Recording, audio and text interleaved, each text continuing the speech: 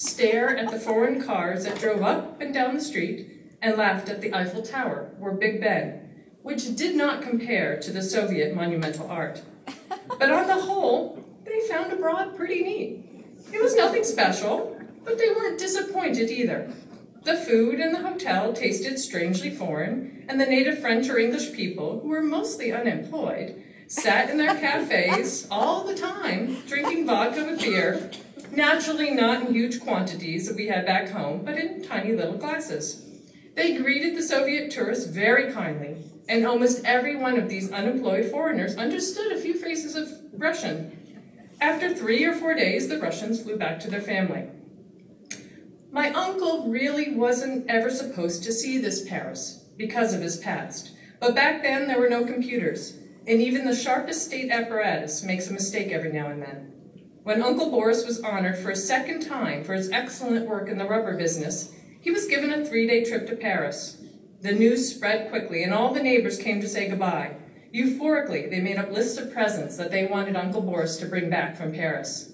He himself had only one wish, which sounded very childlike: to get drunk as a lord on the Eiffel Tower. Everyone laughed about the dream. Boris took a bag of Soviet canned food with him and a Russian-French dictionary. The flight to Paris lasted 6 hours. The first 2 days, my uncle tried to get away from his group. Every time they gathered below in the hotel lobby, Uncle Boris went to the bathroom and sat there as long as he could, in the hopes that the group would go into town without him.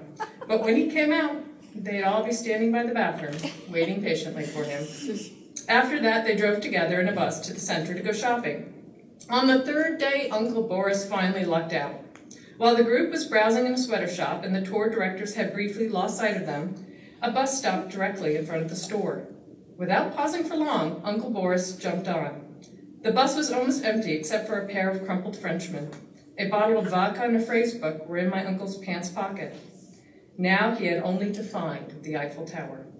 The bus driver looked at him in a friendly way. "Salut, Rousseau, touristo," he greeted him. My uncle thought to himself, "I've seen that man before, someplace. This plump, eyebrowless face and this grin. Were you ever in Kazakhstan?" my uncle asked, and then held up his Facebook. "Tu as vu Kazakhstan?" "No," said the bus driver. "Je suis de Marseille. Comprenez-moi?" "I've seen you before," my uncle said again, but on the quick he couldn't find the words. "Est-ce que nous allons passer devant la Tour Eiffel?" "Bien entendu," said the driver, and grinned again. The Frenchmen on the bus all began to smirk. Out the window, Uncle Boris caught a glimpse of the Eiffel Tower. "Stop here," he called out to the bus driver. "I'm getting out here. Merci pour tout et bon voyage." "Take care of yourself, Grandpa," murmured the bus driver, and put on the brakes. My uncle jumped out of the bus. In front of him was a typical Parisian street. French coffee drinkers sat in 2 small bars. Housewives did their shopping. A grandmother pushed a stroller in front of her. Through an open window, you could hear music. Suddenly, a man stuck his head out the window and called out something loud in French. The whole street got up and started quickly towards the Eiffel Tower. The first tourist buses were arriving, and a tour guide from my uncle's group was there. He ran to him, out of breath, and grabbed him by the sleeve. "What shit are you pulling? Where were you trying to go?" His voice was high with agitation. "Nowhere," Uncle Boris responded. At once, he knew where he'd seen the bus driver. It was the guy who used to drive him to work every morning, 20 years earlier, when he was still a rubber plant director, living in a dugout. The group flew back to Kazakhstan that same day, and Uncle Boris drank his vodka not on the Eiffel Tower, but in his hotel room, along with a pair of worthy workers who he had shared the room with, and a woman with numerous offspring who had happened to drop by. It may be that I've missed out a lot in my life, that I was in the wrong place at the wrong time, and that I was unjustly sentenced, but all the same, I was in Paris. And that experience I'll take with me to my grave, Uncle Boris told me proudly and laughed. At the time, his story seemed absolutely unbelievable to me. Years later, after Perestroika, as ever more unbelievable stories came out of the dark past of the country and came into the open, I had to change my opinion. I've read the reports from eyewitnesses of people who had built Paris and lived there for years. Also, many novels and stories have been written about it, so I arrived at the conviction that my Uncle Boris had told me the truth, after all. His Paris was a chimerical city, erected as a kind of ideological condom to protect the population from the tainted charms of Western civilization. Such methods work, but they never last. The truth comes to light sooner or later. The Russian Paris lasted no longer than 5 years. During a trip through Russia at the end of the 70s, a clever Dutch journalist came across a pair of photos that a young dairymaid in a collective farm showed him. There she stood with her mother, a worthy dairymaid of the Soviet Union, under the Eiffel Tower and smiled at the camera. To the Dutchman, the Eiffel Tower in the photos had a strikingly socialist air. He put the young, naive woman under pressure, and in the end convinced her to accept his valuable, but on a dairy farm totally useless, dictation machine in exchange for her photos.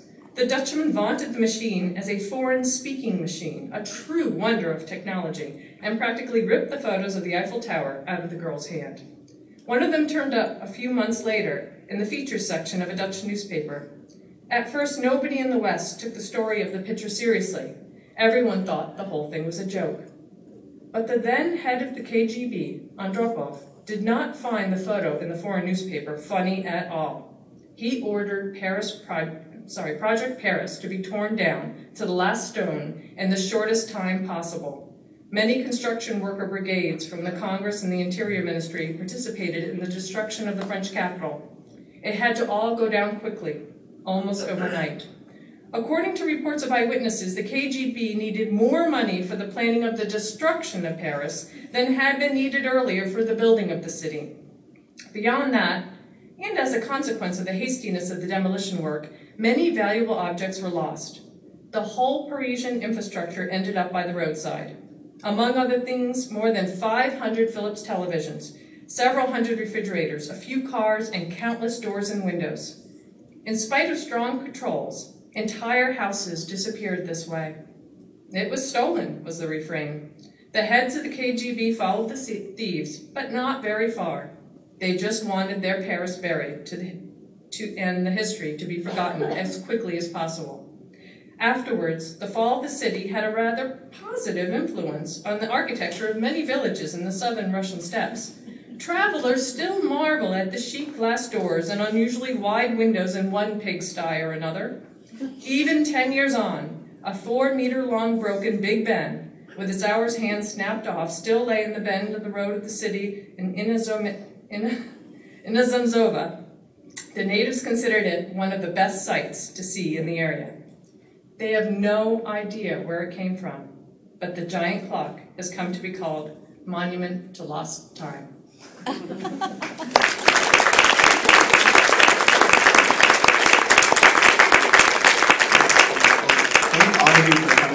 Thank everyone for reading. I think we have some sort of something back there, EJ? Some wine, some cheese and crackers, and then also tapas later. And if you need a bus ride, the red line leaves from here at 7:55. So see you guys all later. And be sure and check over the summer. We'll have more events coming up in the fall, and we'll notify all of you then. So thank you again, everyone.